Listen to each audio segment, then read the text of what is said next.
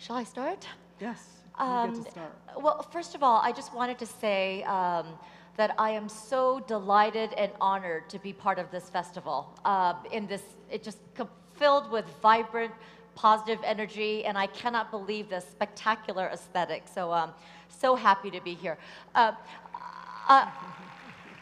I thought what I would do is start by just telling you a little bit about my own background and upbringing, just so you know where I'm coming from, and also how, a lot of people ask me, how did a Yale law professor who usually writes about globalization and foreign policy end up being the notorious tiger mother?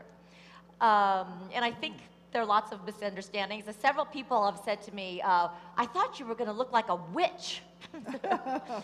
So I was born in the United States, but my parents were immigrants. They were Chinese immigrants who arrived in the United States in 1960 to be graduate students.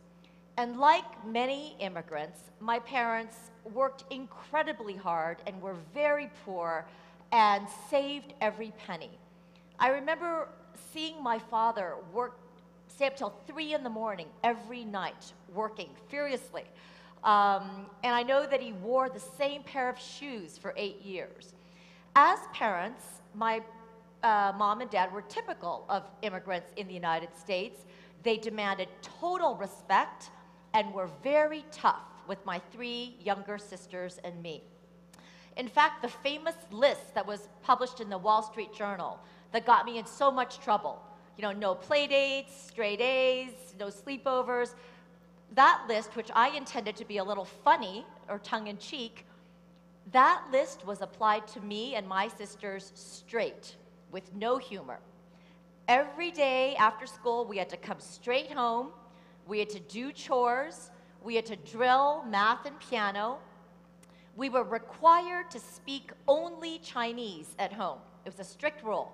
For every English word that we accidentally said, we got 1 whack of the chopsticks on the hand. Our grades had to be perfect. If we got a 99 out of 100, my mom would say, "What happened to the 1 point? Let's work on that." We always had to take the hardest classes. It's funny, I see people now trying to take the easy classes. My mom and dad made us take double the load, always the hardest classes. Socially, my parents were really strict. No boyfriends, no sleepovers. And you have to understand the sleepovers. It's part of an immigrant mentality. My parents didn't know anybody in the country. So when I said, "Mom, can I go to a slumber party?" I remember my mom said, "But Amy, I don't understand. We have a bed here for you. Why do you need to go to someone else's house to sleep?" I don't know if do you have prom, senior prom here? High school prom? Yes? So I'll tell you one story. When I was a senior, I was invited to the prom, but my father said I couldn't go. My mother begged, and finally my father capitulated, agreed that I could go on one condition, that I be back home by 9 p.m., which is when everybody else was just going. So I went to the prom, I came back by 9 p.m., and then I snuck out a window. But despite all the complaints, my sister and I growing up, we would say, "Why are there crazy rules? Why are they so strict?" But the strategy worked with us, all 3 of us. Today, I adore my parents. Knock on wood, they're almost 80 years old, but they're still fine. And today, if anything goes wrong, a rejection, something bad, my parents are the first people that I call, the first people. We voluntarily vacation together with my parents. And most importantly, I feel so grateful to them. I love my job. I feel I've had opportunities all my life. I've been so lucky, and I really owe it all to them. So now I think looking back, although it wasn't always fun growing up, my parents, having had such high expectations for me, not letting me make excuses, that is the greatest gift that anyone has ever given me. And that's why, even though my husband is not Chinese, I wanted to try to raise my own two daughters the same way that my parents raised me. Now, with my first daughter, it was easy. She was just a self-motivated kid. I never had to even be strict with her. But then my second daughter came along. And I know there are many parents out there, you know how different children can be, completely different personalities. And my second daughter was incredibly difficult. I felt like she was born saying no. She fought about everything. Even when I was pregnant, she was kicking really hard. And and we're also very similar in personalities. Hot-tempered, so I think we always locked horns. I remember one very funny story. She was about 6 and we were practicing violin. And at one point, Lulu says, "Stop it, Mommy, just stop it." And I said, "What? What did I do, Lulu? I didn't say anything. I didn't say a single word." And Lulu said, "Your brain is annoying me." I know what you're thinking. And she was right. I was thinking her elbow was too high, her phrases were not right. Most of the book is supposed to be funny, but the last third of the book is totally different. And this, I think, a lot of people don't know, because I think the media only looked at the first 10 pages of the book. But when my daughter and I always, we got along great. We always made up, hugged in bed. But when she turned 13, something universal happened. She rebelled, seriously rebelled, and it was not funny. She became incredibly angry and alienated and rude and made huge scenes. And I don't want to give it away, but the culminating chapter of the book, it's in Red Square, Moscow. We have a huge fight where I suddenly realize, oh my God, I may lose my daughter. I may just lose her. And when I thought of it that way, I didn't care about grades or violin, I just wanted my daughter. And that's when I pulled back. We made a lot of compromises. We had a big talk. But I held very firm. I mean, it's a working struggle, very high on academic standards still. So the point is that it was the day after that huge fight that I started writing this book. I just went to my computer and the whole thing just poured out. I wrote the Tiger Mom book in 3 months. The whole thing just poured out. It was like therapy. And I showed every page to my both daughters and my husband. So the Tiger Mom book was never intended as a parenting manifesto. It was really just the story of my own journey as a mother, trying to hold to my parents' standards, adopt their values, while adjusting to the very different personalities of my two daughters. And in some ways, and this is what I want to talk about, trying to combine the best of East and West. And this is what I'll say, and then I'll turn it over to Esther for some questions. I've had a lot of time to think about it, and I think that the Asian countries and the Western countries have opposite parenting and education problems, exactly the opposites. And you'll be interested to know that I go to China and Korea all the time. I'm going to Korea next week, and their conferences when they ask me to speak, it's always about exactly the opposite. It's never self-esteem. It's never discipline. It's always, how can we have more creativity? How can we get our children to think outside the box? How can we have leaders and initiatives? So I think that China and Korea, they have a lot of problems. And I had those problems growing up too, because my parents didn't teach me to question authority. When I went to law school and the professor said, "So, Ms. Chua, what do you think of this judge's opinion?" I had no opinion. I thought, well, a judge wrote it, it must be good. And so that is something we change with our own children. We're always telling them to question authority. Just because somebody tells you something doesn't mean it's right. Now, to close, I want to say that I think, what can we learn from the Asian nations? What can we learn from China? They have a lot of problems, so do we. And here's one thing that I think would be great for the Western nations to learn from China. I think it would be great if we could, the Asian nations are very good at getting their children to focus, at instilling discipline and a hard work ethic in their children when they're very young. And the ability to focus when you're very young is something that will help you through high school, through all your life, especially this day with all these media distractions. I mean, I find it, I always have to check my email. And one thing that my daughter said to me, Sophia, people were saying, how was it raised to be, by this tiger mom? It must have been so stressful in high school. And she said, actually, I think I was less stressed than my friends. And that's because she could sit down and focus for 2 hours. Maybe because of the piano playing or whatever, but if she had a paper due, she could sit down, write the paper, be done by midnight, and then call her friends and do Facebook. As opposed to what most people do, they have, iTunes and iPod and Twitter and Facebook and Instagram, everything going on at the same time. Suddenly it's midnight, the paper's not done, they're panicking, they need to get their parents to do it for them.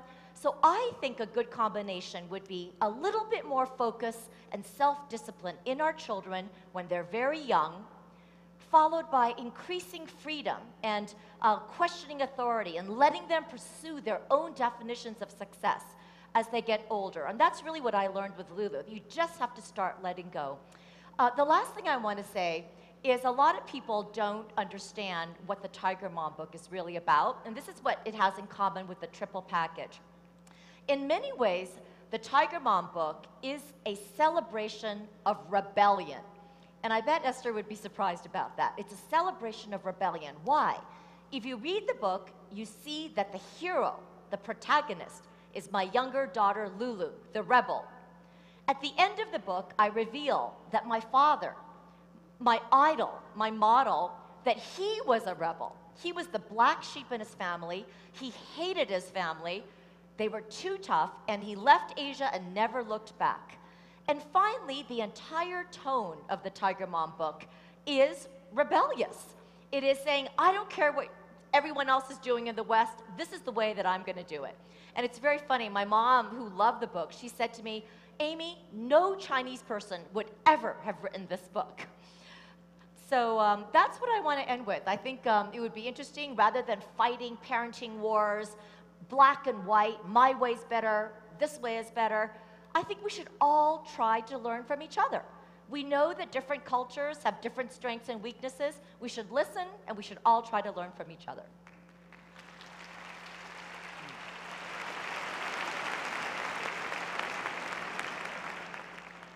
Well, thank you, Amy. That was a very interesting interpretation of the book. I just thought I would tell you a couple of things that I noticed. On the back cover of the book, it says, your publisher wrote, How to Be a Tiger Mother. So this was not really, looked like your publisher did not know that this was supposed to be just a tongue-in-cheek comic book. Secondly, I would say that, if your daughter Lulu was the hero, it didn't happen until the end of the book.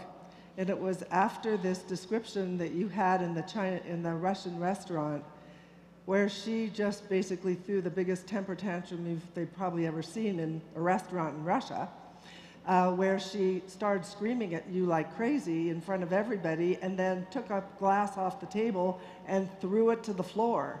So that's what it really took for her to be a rebel and to get rid of these punishment techniques that you used as a parent. And so the question that I have actually for you is, you actually also say in the book that, the triple package, which is part of the second book, comes at a price. None of it will make you happy. Triple package does not promise a meaningful life. And then you also say, happiness is not a concept I tend to dwell on. Chinese parenting does not address happiness. So you personally were unhappy as a child. You even said so in the book. And at 13, you were not happy. So why would you want to have this kind of parenting perpetuated? Okay, so a few clarifications. I had an incredibly happy childhood. I loved my childhood. I had so much fun. I just said that sometimes I thought my parents had crazy rules. I adore my parents, and I had incredibly fun. You don't always have to be going around to play dates. You can spend time with your family. There are a lot of different ways of having fun.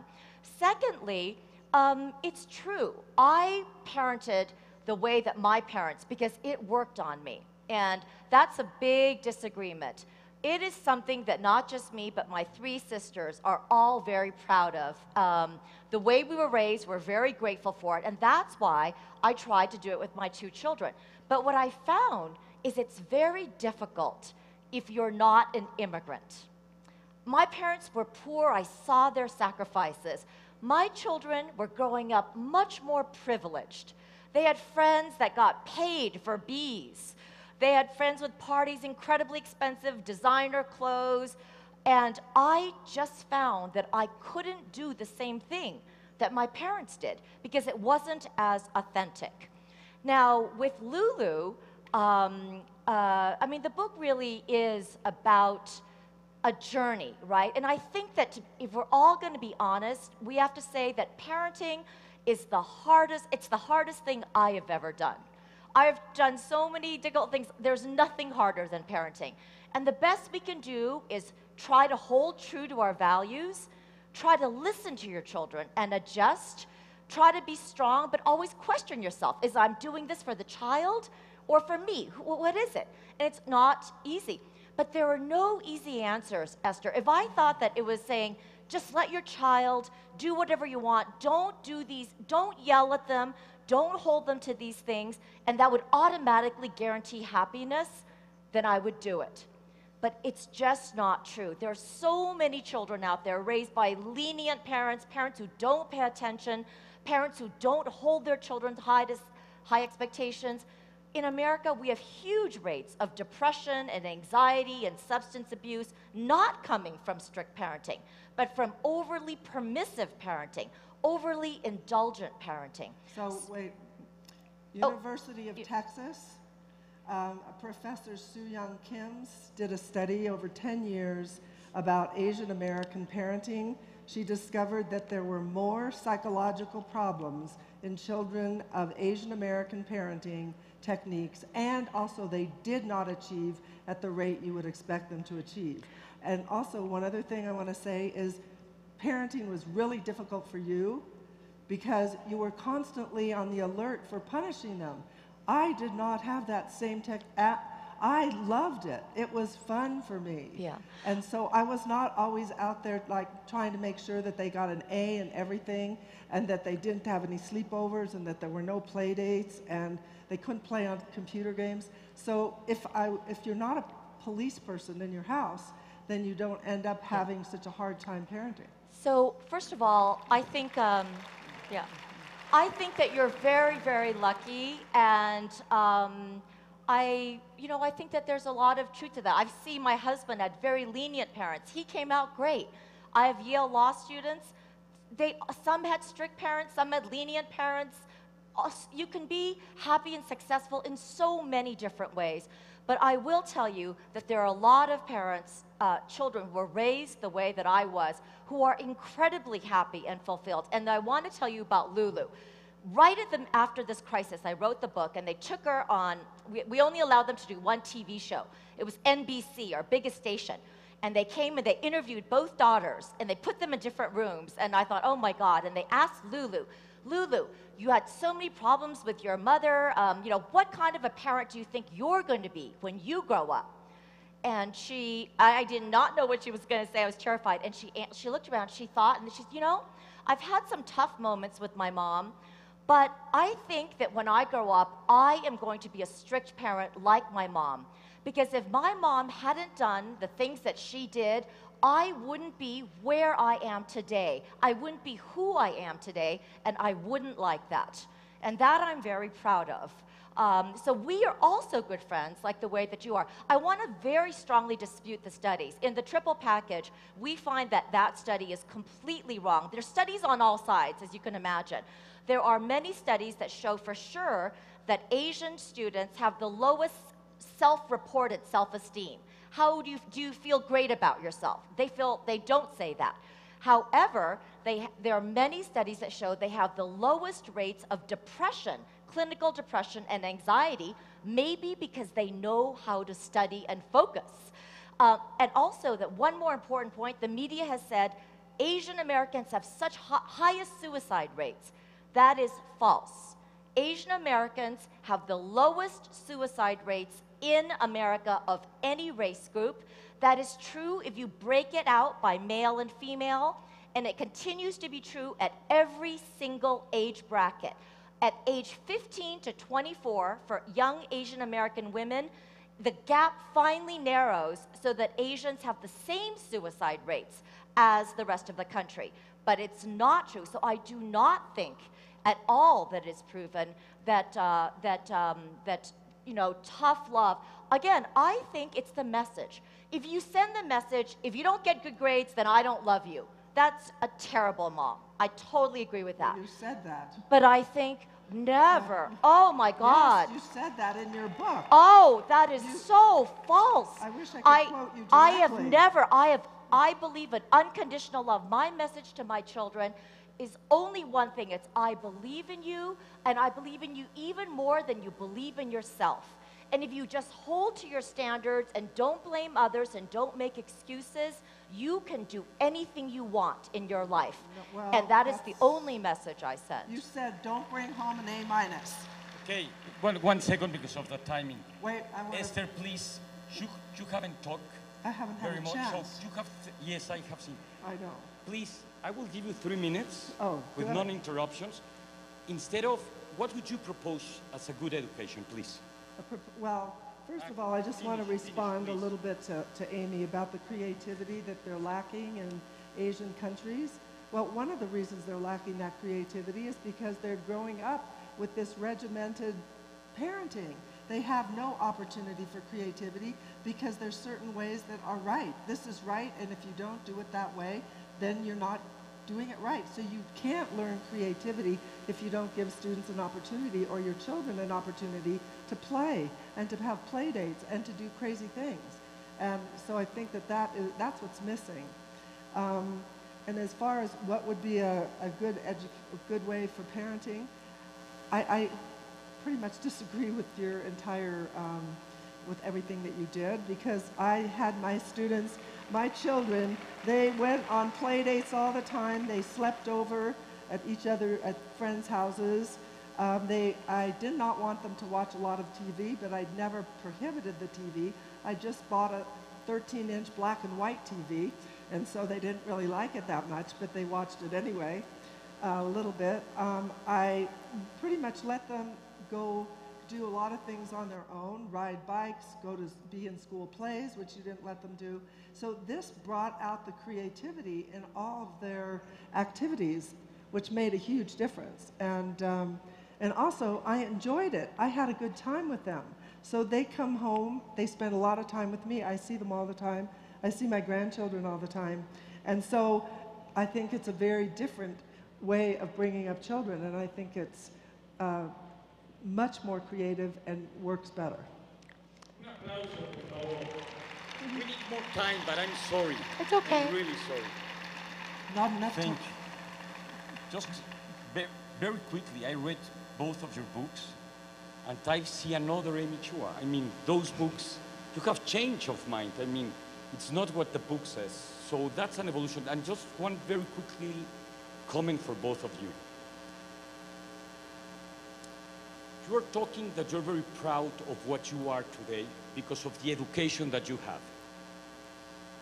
But there's a crime against logic there.